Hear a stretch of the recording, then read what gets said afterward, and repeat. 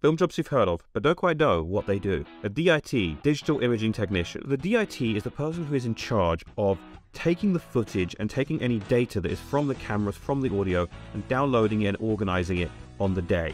See, when these things arrive with the editor, it's a lot of work to go and process through it all, to convert it into the correct formats, to create proxy, to send it off to any assistant editors, etc. It's a lot of work for just a single editor to do, and that can take hours and hours. And if it's anything we've learned from film, it's that these things cost a lot of money to make, and they have to be done with short turnaround. So having a digital imaging technician who literally will handle the downloading of files, the converting them to ProRes, often known as data wranglers, they'll handle everything to do with the data transfer, metadata labeling, test out color grading tasks in real time, so that when the editor sits down at their computer, they can just handle all the editing and not have to worry about organization. Everything will be exactly the way they need it, all the proxies attached, all the data will be transcoded and organized, and they'll be in the loop. So let me know if there are any other